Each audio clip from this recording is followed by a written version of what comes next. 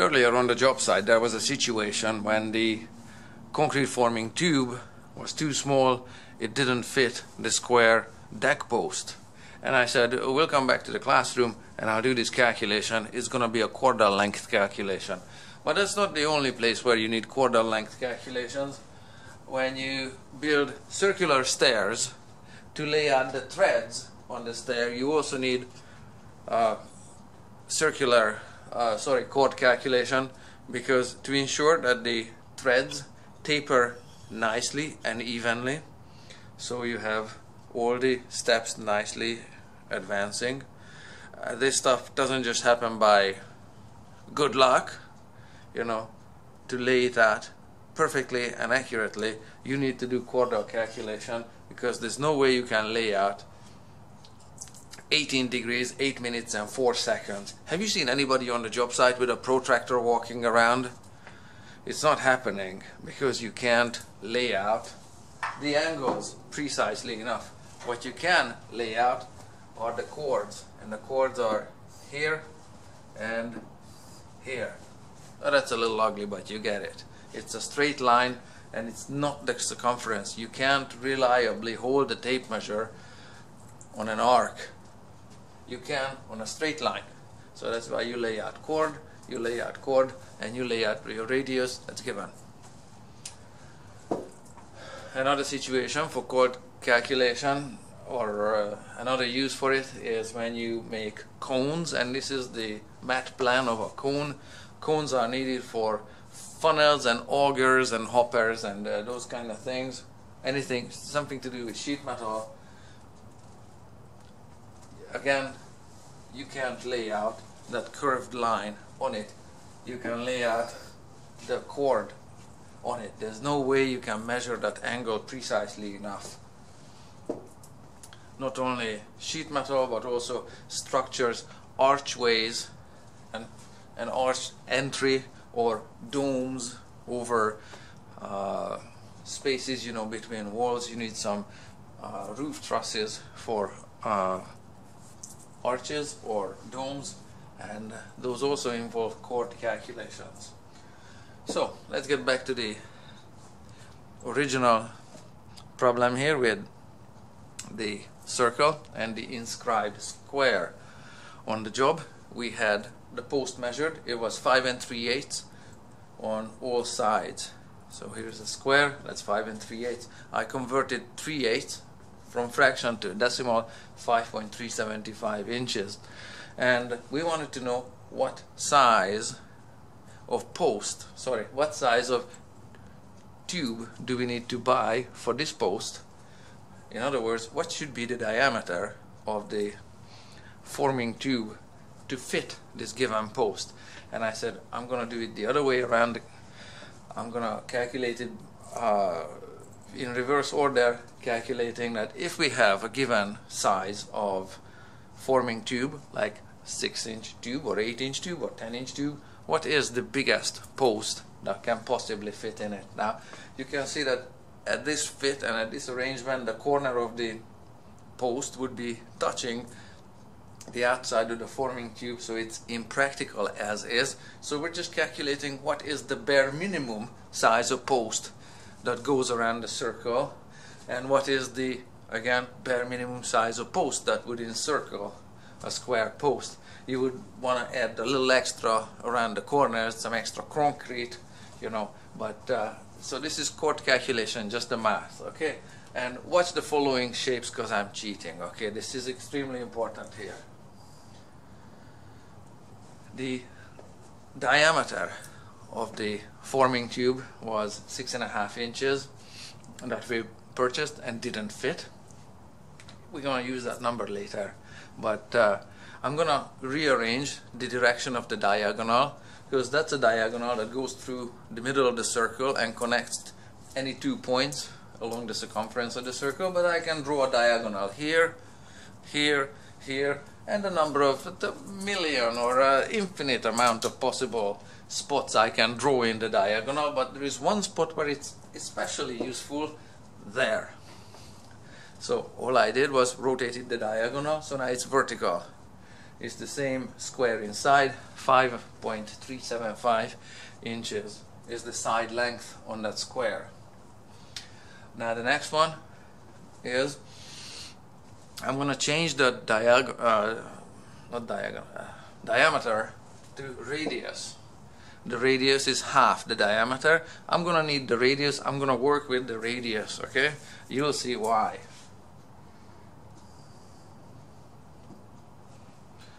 I drew some more radii. The plural of radius is not radiuses, is radii.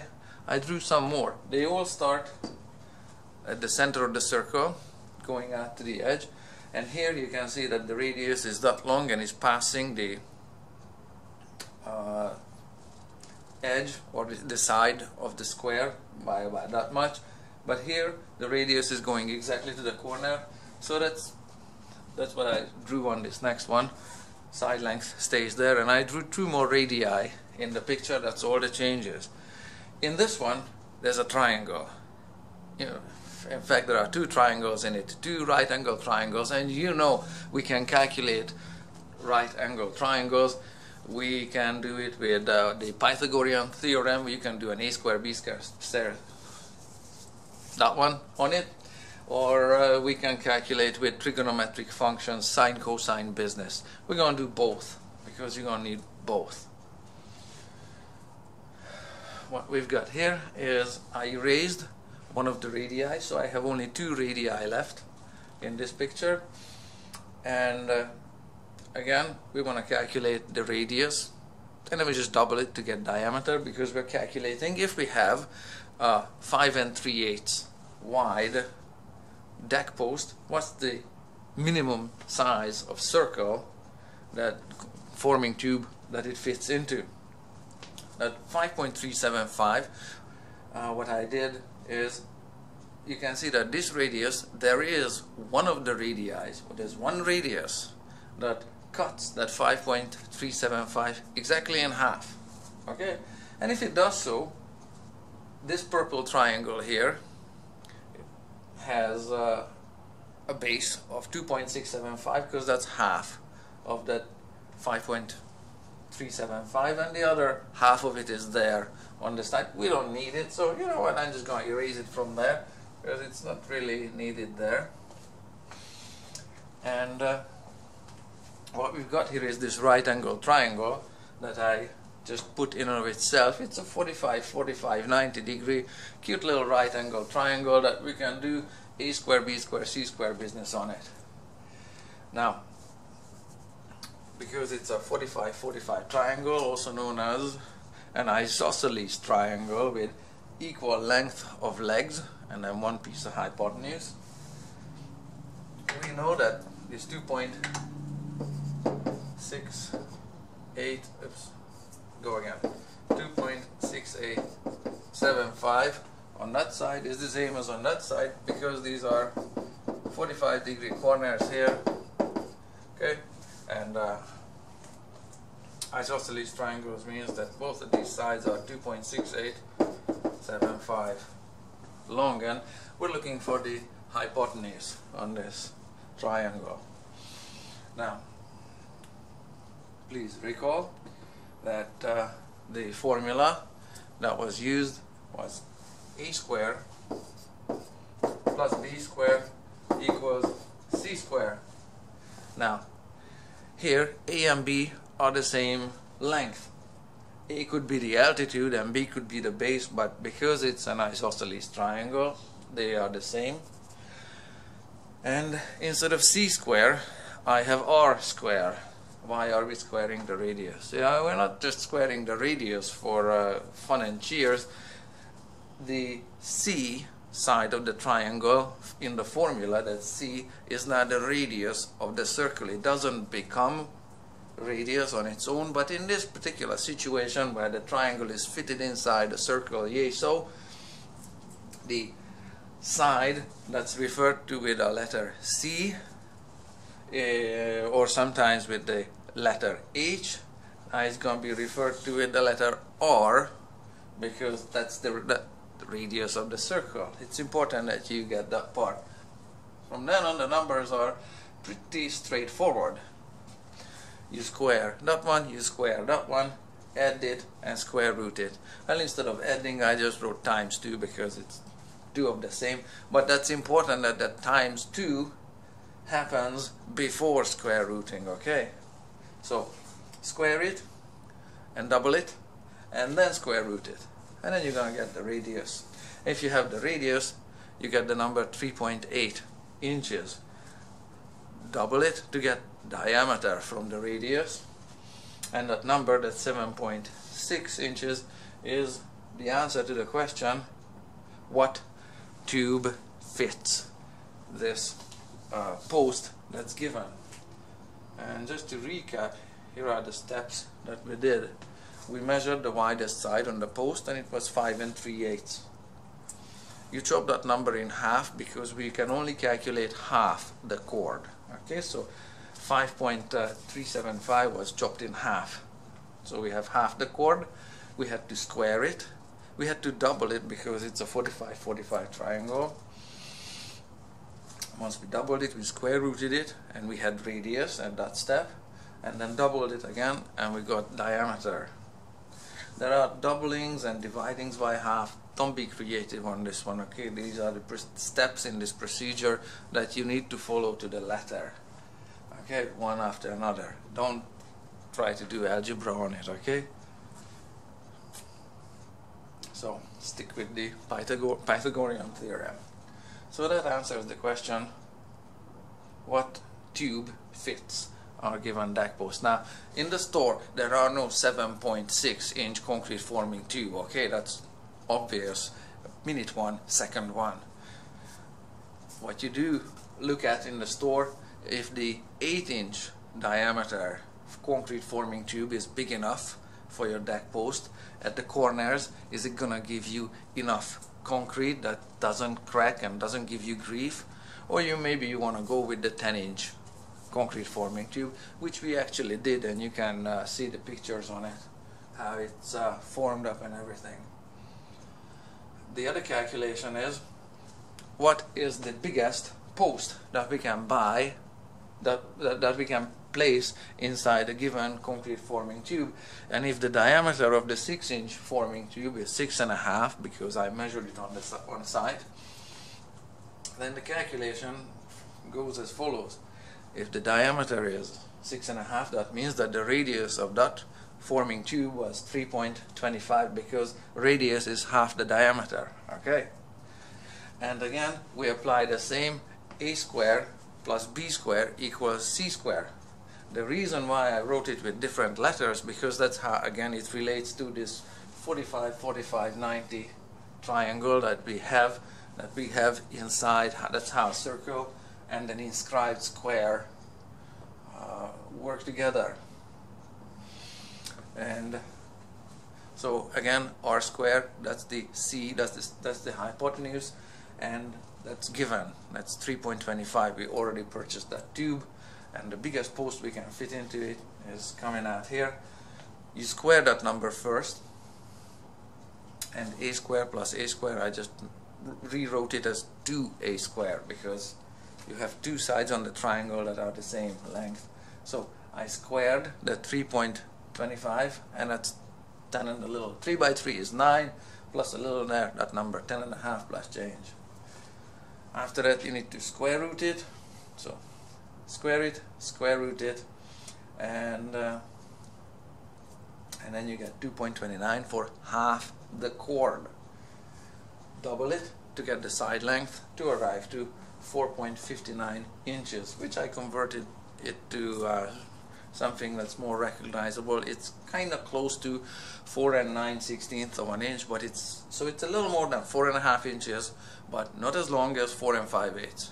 Okay, so that's the size of the biggest side length of the biggest post we can fit into a 6-inch nominal forming tube.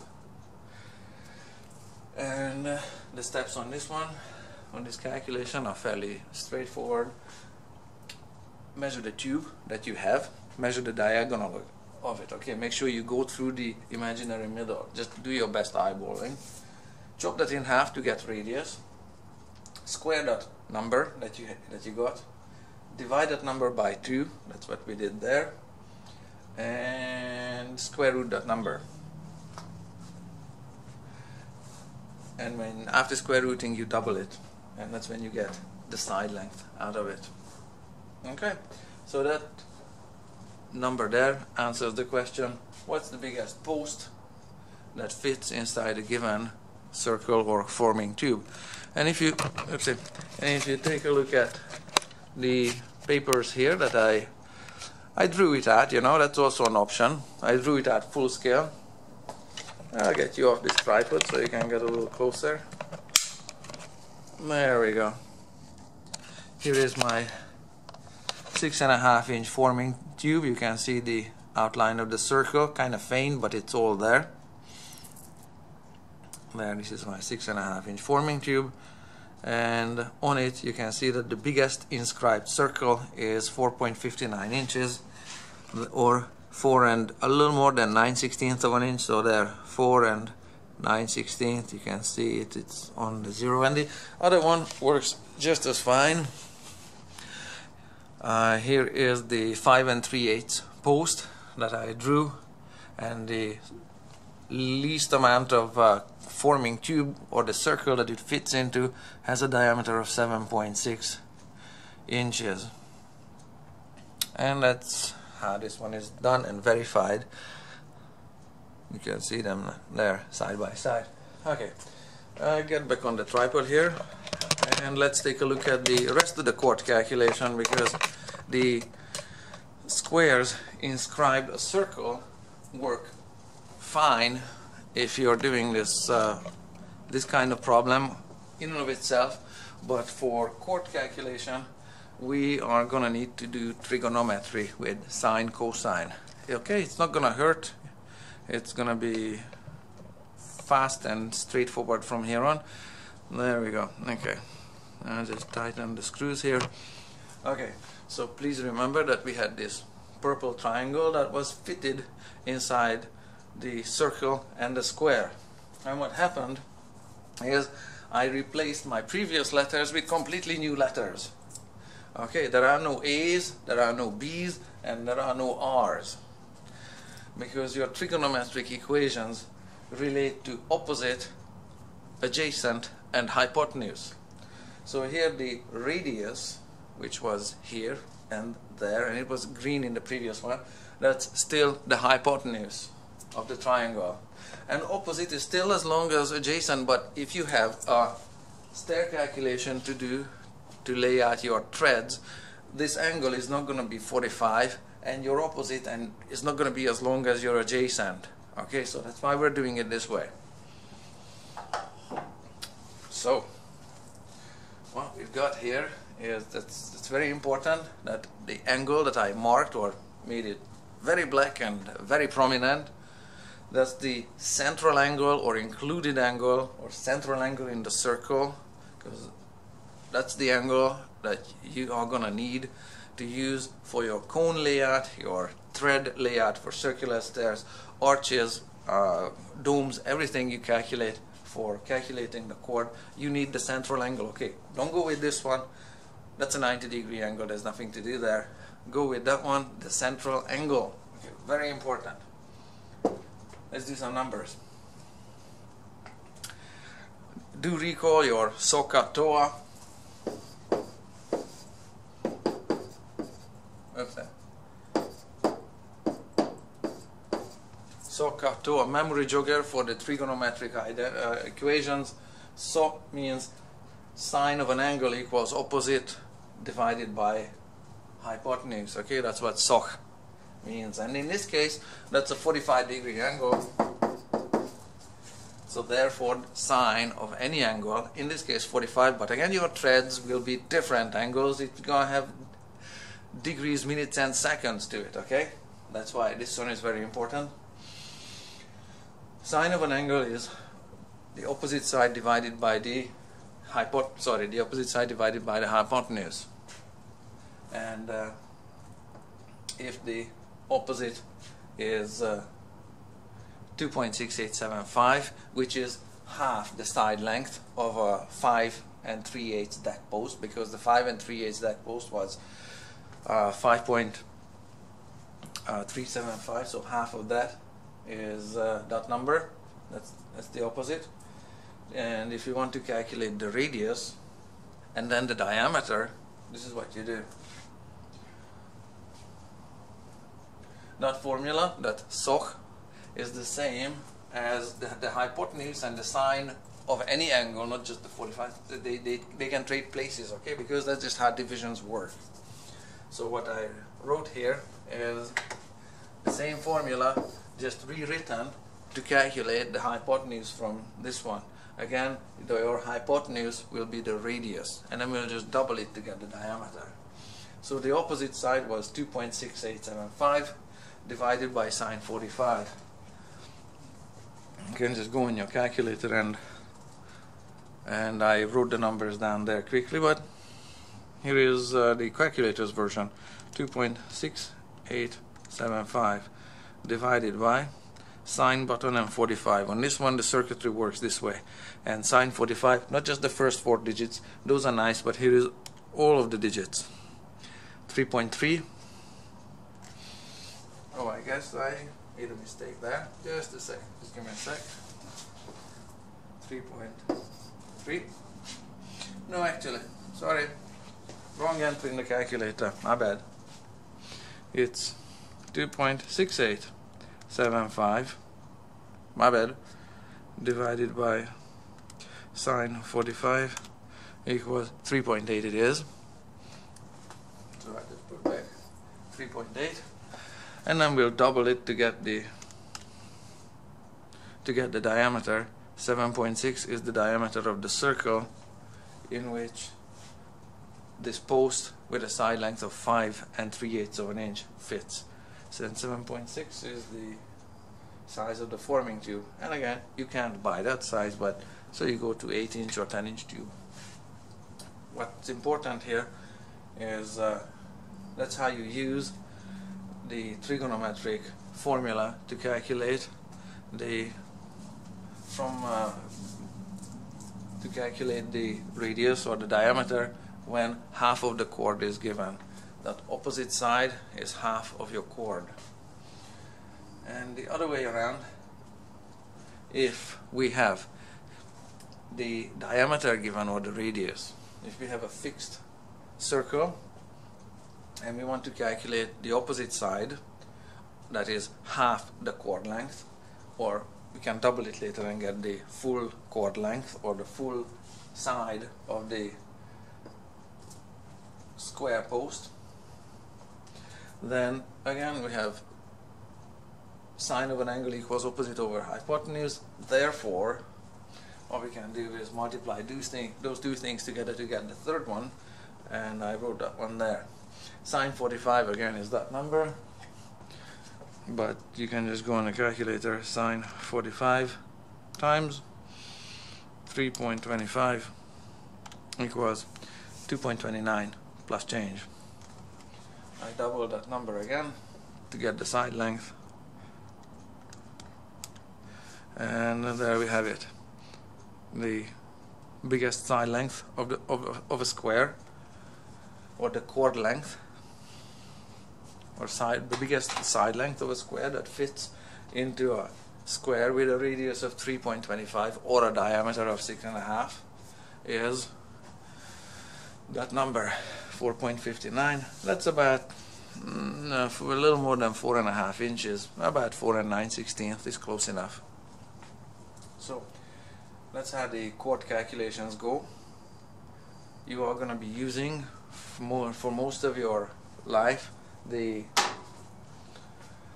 ones with the trigonometric formulas in it, so you are going to be needing a scientific calculator with the trig functions and the buttons in it and on it. Okay?